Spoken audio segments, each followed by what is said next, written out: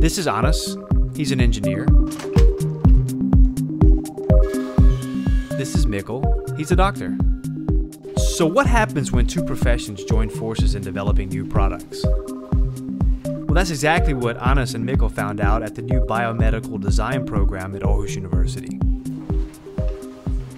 The real great thing about participating in the biomedical program was that I learned how to take one step back and look at the real needs in the healthcare area. I chose to participate in the biomedical design program because I thought it was a very exciting education where I could use my qualification both as a mechanical engineer but also as a biomedical engineer and combine those two education with a commercial mindset.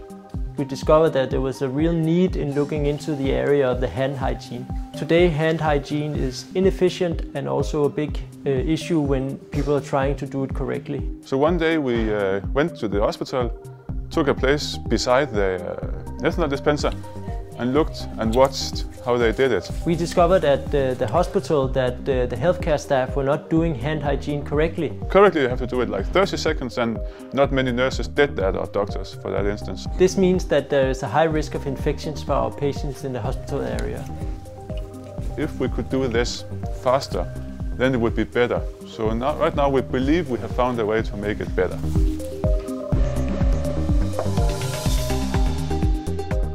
As an engineer, you're not usually taught to have a commercial mindset because usually an engineer just develops something. It's really technical and can do everything, but it's A, very expensive, or B, nobody are not really needing it.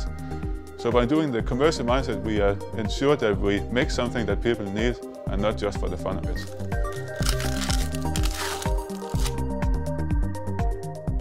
By taking part of the biomedical program, I have learned that I can integrate my doctor skills with engineers' beliefs and also the multidisciplinary areas. Normally I never work together with engineers or physiotherapists, and it gives a high potential for uniqueness of the products.